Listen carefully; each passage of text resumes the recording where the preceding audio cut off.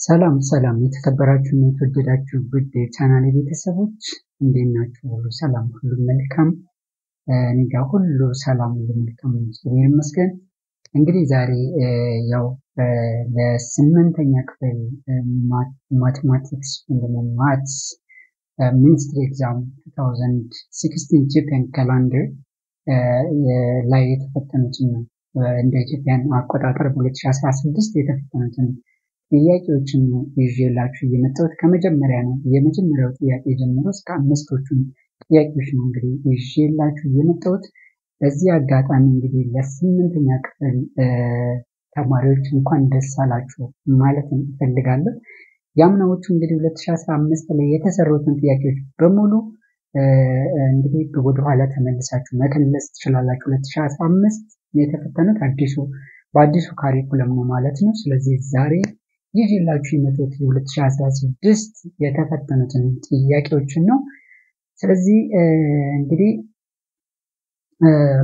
ቪዲዮውን ላልደረሰው ሰው በማድረስ ሌሎችም ተጠቃሚ እንዲሆኑ ማድረግ ትችላላችሁ ማለት ነው። እኔንም ሰፖርት የምታደርጉኝ ሰብስክራይብ በማድረግ ላይክ፣ ሼር በማድረግ ብቻ ነው ሰፖርት ልታደርጉኝ የምትችሉት። ስለዚህ ይህን በማድረግ ደግሞ ኃላፊነታችሁን መወጣት አለባችሁ ማለት ነው። ስለዚህ ኃላፊነታችሁን ተወጡ። አሁን በቀጥታ ወደ ጥያቄው እመጣለሁ ማለት ነው። this is going to be part 1 ይሆናል ማለት ነው። so maths ministry exam 2016 is bar 2024 ማለት ነው። this is Gregorian calendar, this one is Ethiopian calendar. okay so that እቺን by the way እቺን የኔ የራሴን ኢንስትራክሽን የምጠቀመው ማለት ነው እንጂ እዛ ላይ እንደዚህ አይደለም። እሺ so 2016 ላይ የተፈተኑት ጥያቄ ቁጥር 1 ይሄን ይመስላል ማለት ነው። choose the correct answer ይላል። choose the correct answer ባጭሩ ያደረኩት ማለት ነው እንጂ እዛ ላይ ኢንስትራክሽኑ በጣም አክብቡ ምናምን ይላል። ዘጋ ይሄ ማተር ያደረገንም ማለት ነው። so ጥያቄው ጋር ጥያቄ ቁጥር 1 or question number 1 say the numbers 3 and 1/5 as a single fraction is equal to a 16/5, b 4/5, c 14/5, d 9/5. so the first thing what we are going to do is just we have to know about fraction. We have to the meaning of fraction. We have to know the meaning of fraction. so ይህንንም ከማውራታችን በፊት it's important to say something about rational number. okay, rational number is a number, as you know, it's a number that can be written in the form of a over b, where a is numerator and b is denominator, and b is different from there. b is definitely different from there. It cannot be equal to 0.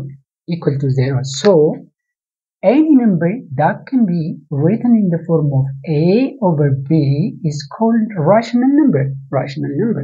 so rational number ውስጥ whole number አለ፣ rational number ውስጥ integer አለ፣ rational number ውስጥ natural number አለ። so እነዚህ ሁሉ እዚህ ውስጥ ይካተታሉ ማለት ነው። in addition to this rational number ስንል it just contains both fraction and decimal numbers. fraction እና decimal numberን ያጠቃልላል ማለት so in the form of a over b የሚጻፍ ከሆነ rational number ተብሎ ይጠራል። fraction የምንለው ደግሞ ሚኒንጉን ስንመለከት it is a part of something ማለት ነው። part of something ለምሳሌ እንበልና ብርቱካን አለን። ይሄ ብርቱካን ክብ ነው። ይሄን ብርቱካን እንዲህ አራት ቦታ እኩል በከፍለው እቺኛውን ስላይስ ቆርጬ ባወጣት 1/4 ነው ማለት ነው። 1/4 ስለዚህ እቺ ፓርት ነች እየወጣችው ማለት ነው። ስለዚህ part of something is known as fraction, slice of something ማለት ነው። ስለዚህ part of something fraction ይባላል ማለት so የተጠየቀው ይሄ ቁጥር። ስለዚህ አሁን fraction ደግሞ fraction can be divided into 3 በሶስት ይከፈላል። የመጀመሪያው proper fraction ይባላል። the second one is improper fraction and the third one is mixed fraction ይባላል። የመጀመሪያው proper fraction የሚባለው ምን ሲሆን ነው? if and only if the numerator is less than the denominator. the numerator is less than the denominator. ኒውመሬተሩ ወይም ደግሞ ይሄ ኒውመሬተር ይባላል፣ ከታች ያለው ደግሞ ዲኖሚኔተር ይባላል። ስለዚህ if a is less than b ማለት ነው ከሆነ ምን እንለዋለን? proper fraction እንላለን ማለት ነው። the reverse is true. the reverse is true for improper fraction. for improper fraction ምን መሆን አለበት? if a is less than b, which means a is less than b ከሆነ የa ዋጋ ከb ያንሳል ማለት ነው። አሁን ደግሞ if a is greater than b ከሆነ ደግሞ if a is greater than b ከሆነ which means if numerator is greater than the denominator, then we call it improper fraction እንላለን ማለት ነው። improper fraction ይባላል ማለት ነው። so ይሄን ካለም በኋላ ይሄ ቁጥር ምን አይነት ቁጥር ነው? ይሄ እንግዲህ ሁለቱን ተነጋግረናል፣ ፕሮፐር እና ኢምፕሮፐር። ፕሮፐር ከሆነ a is less than b ነው። ኢምፕሮፐር ከሆነ ደግሞ a is greater than b ይሆናል ማለት ነው። a is greater than b ይሆናል። ሚክስድ ፍራክሽን ለመሆን ደግሞ it contains whole number ማለት ድርሻ ኮሸንቱ whole number ይባላል። ፍራክሽኑ ደግሞ ስለዚህ አሁን ይሄ 1 is less than 5 right? ስለዚህ ምን ማለት ነው? የትኛው ፍራክሽን አይነት ነው የሚይዘው? ፕሮፐር ፍራክሽን ይዛል። so whole number and proper fraction ነው ይሄ ቁጥር ማለት ነው። so ምን ማድረግ አለብኝ? ወደ ኖርማል ፍራክሽን መቀየር አለብኝ ማለት ነው። ስለዚህ 5 times 3 plus 1 15 16 over 5 ማለት ነው። 5 times 3 is 15 plus 1 is 16 over 5 የሚለው መልሳችን ይሆናል ማለት ነው። ይሄ ማለት 3 times 5 plus 1 ማለት ነው። እቺ ዲኖሚኔተር በዚህ ሆል ነምበር አባዝተን ከዛ ደግሞ በኒውመሬተሩ መደመር ማለት ነው። መደመር ማለት which means 3 times 5 or you can say 5 times or just we can say 5 times 3 plus 5 ማለት I mean 1 ማለት ነው 1 ማለት ነው which is equal to 5 times 3 is 15 plus 1 is 16 over 5 ይሆናል ማለት so the answer is going to be A ይሆናል ማለት ነው A is going to be our answer. so the second question says the absolute value of 2 over 3 plus 1 over 3 is equal to A 1 over 3, B 2 over 3, C 1, D negative 1. So first of all we have to know what does it mean by absolute value. Absolute value ማለት the distance from 0 the distance from 0 is known as absolute value or the distance between 0 and a number is known as absolute value ይባላል without considering what the direction of the number direction of negative ወደ ግራም ሊሆን ይችላል ወደ ቀኝ whatever it is we don't have to consider what the direction without considering the direction just you can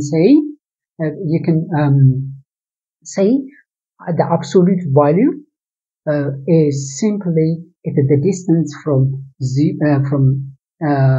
between 0 and a number okay so ስለዚህ the absolute value of any number is positive it's going to be positive ይሆናል ማለት ነው any number ማለት ነው ስለዚህ let's say the absolute value of x is equal to x if and only if x is greater than or equal to 0 okay is negative የሚሆነው ደግሞ if and only if x is less than 0 ከሆነ ማለት ነው less than 0 ከሆነ ማለት ነው so ስለዚህ the absolute value of any number x negative ቢሆን positive ቢሆን ሲወጣ ፖዚቲቭ ሆኖ ይወጣል ማለት ነው። if x is greater than or equal to 0 or so x የሚሆነው if and only if x is greater than 0 ከሆነ ነው። ኔጌቲቭ x የሚሆነው ደግሞ if and only if x is less than 0 ከሆነ ብቻ ነው ማለት ነው። so ይሄን ካልኩኝ በኋላ ይሄን ጥያቄ ለመስራት ምንድነው የምናደርገው?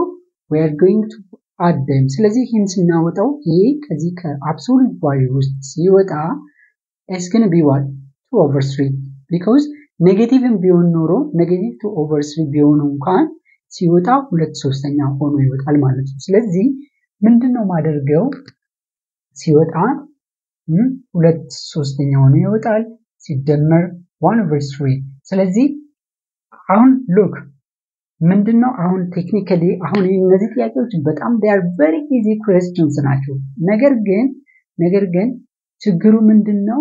ቴክኒካል ኤረሮች ካሉ ነው። ቴክኒካል ኤረሮች ከዚህ ሲስተሙ ማናቅ ሆነ ነው ምንስተው እንጂ they are very easy questions ናቸው። so ከታች ያለው ዲኖሚኔተሩን ትመለከታላችሁ። ዲኖሚኔተሩ they have the same denominator ሁለቱም fraction both of them are fractions ናቸው።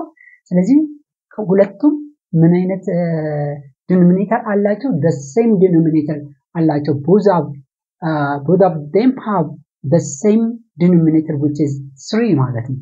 3 ነው ያላቸው። ስለዚህ አንዱን እንወስድና የላይኞቹን ኑሜሬተሮቹን ሲምፕሊ መደመር ብቻ ነው። it's a matter of adding the numerators because they have the same denominator ስላላቸው ማለት ነው። the same denominator ስላላቸው so that's so 3 2 plus 1 is 3 right 3 over 3 ማለት ደግሞ simplify ስናደርግ when we simplify this fraction the denominator is 3 as well the numerator is 3 this is cancel out this is going to be cancelled out so by 3 1 which is equal to 1 ማለት ነው so the answer is going to be 1 ይሆናል ማለት ነው so C is going to be our answer okay all right question number 3 says which one of the following is true which one of the following is true this is comparing fraction ማለት ነው ፍራክሽኖችን ምን ማድረግ ነው compare ማድረግ ማለት ነው ስለዚህ ይሄንን ሲስተም በምንድነው የምንጠቀመው መሰላችሁ እንደዚህ ማወቅ እንችላለን ወይ ሁለት ሜተዶች አሉ ወይ እነዚህን ወደ ዴሲማል መቀየር ነው ወደ ዴሲማል በመቀየር ዴሲማሉን ማወዳደር ነው or ደግሞ just simply ይሄንን በዚህ cross multiplication መጠቀም ነው you can use cross multiplication እንጠቀማለን 5 times 1 is 5 2 times 3 is 6 so 5 is less than 6 true ነው እዚህ ጋር ትመጣላችሁ ደግሞ 10 times 3 is 30 is 30 5 times 7 is 35 so 30 is less than 35 true 5 times 7 is 35 10 times 3 is 30 so 35 is less than 3 ይሄ 35 is less than 30 ነው ስለዚህ ይሄ በቃ አንዱን ከሳተ በቃ ሁሉም ስህተት ነው ማለት ነው እዚህ ጋር ስትመጡ 10 times 1 is 10 2 times 7 is 14 እዚህ true ያደርጋል 10 is less than 14 እዚህ ጋር ስንመጣ ደግሞ 5 times 7 is 35 10 times 3 is 30 so 35 is less than 30 which is false ማለት ነው እዚህ ጋር true ያደርጋል እዚህ ጋር ደግሞ false ያደርጋል ስለዚህ ይሄም አይሆንም 10 times 3 is 30 5 times 7 is 35 so 30 is less than 35 true no 2 times 7 is 14 10 times 1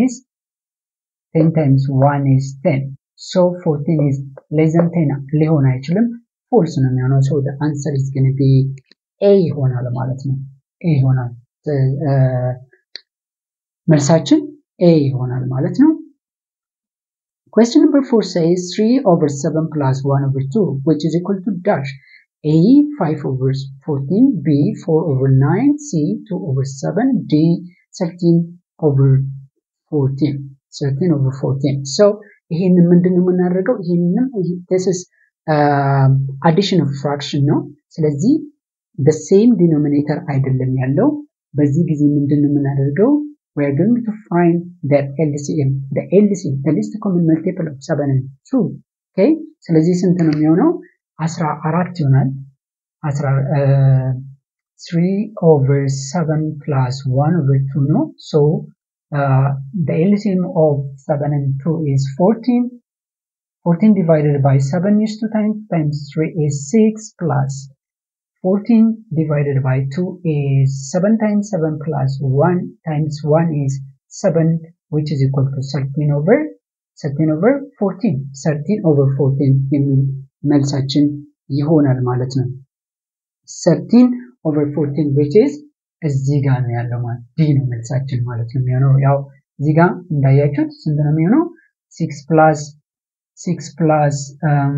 7 over 14 ይሆናል which is equal to 13 over 14 ይሆናል ማለት ነው መልሳችን okay the last question number 5 says the sum of two rational numbers is 3 if one of the number is 9 over 4 comma then the other number is dash so ይሄ ደግሞ ምንድነው የሚሆነው መሰላችሁ ይሄ የተሰጠን የሁለት ቁጥሮች ድምር ስንት ነው የሚለው የሁለት ራሽናል ነምበሮች ድምር 3 ነው ብለናል ስለዚህ let us say the first number is x and the second number is y okay which is equal to 3 ማለት ነው ስለዚህ ከዚህ ደግሞ አንዱ ተሰጥቶናል ምን ብሎናል if one of the number ከነዚህ ውስጥ ከx እና ከy አንዱን መተካት ይችላልላችሁ ማለት አንዱ 9/4 ነው ብለን so x ብዬ ልውሰደው first number ስላለ ስለዚህ x is how much 9 over 4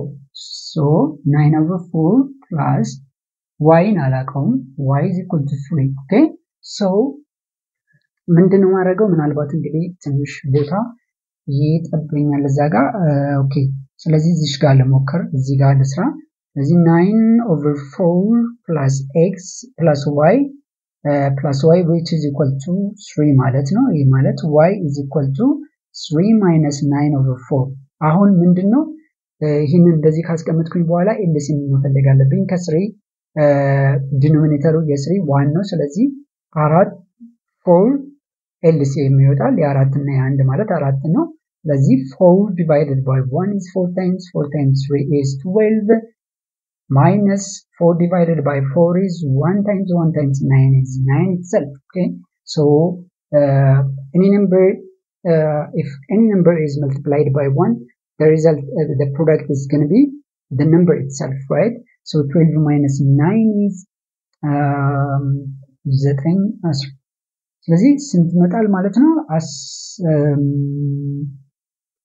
3 right 3 over 4 የሚል መልሳችን ይሆናል ማለት 3 over 4 ሚል ፈልጉ 3 over 4 is going to be a ይሆናል ማለት ነው so guys ዛሬ ቪዲዮ እንደወደዳችሁ ተስፋ አደርጋለሁ አሁን እንግዲህ ለ8ኛ ክፍል ነው እሺ ለ8ኛ ክፍል ሼር አድርጉ 6ኛ ክፍልም ደግሞ ከሚቀጥለው እነሱን መጀመራለሁ ለሁሉም አዳርሻቸው ስላዳመጣችሁ እጅግ አድርጌ አመሰግናለሁ ነገር ግን ቪዲዮን ሼር ላይክ ማድረጋችሁን እንዳትረሱ ሰብስክራይብ ማድረጋችሁን እርግጠኛ ሁኑ ይሄ የእናንተ ኃላፊነት ነው እኔ እየሰራው አሳምሬ እየሰራው ለቅላችኋለሁ ማለት ነው ያው እዚህ ጋር እንደምትመለከቱት ነው የቦልዱ ማነስ ካልሆነ በስተቀር everything is I think is clear ከዚህ በላይ ደግሞ በቃ ክሊር የሚሆንበትን ወይዎች አመቻቻለሁ ማለት ነው ስለዚህ እናንተ ግን ከጎኔ ሆኖ ኃላፊነታችሁን ተወጡ ስላዳመጣችሁ እጅግ አድርጌ አመሰግናለሁ thank you so much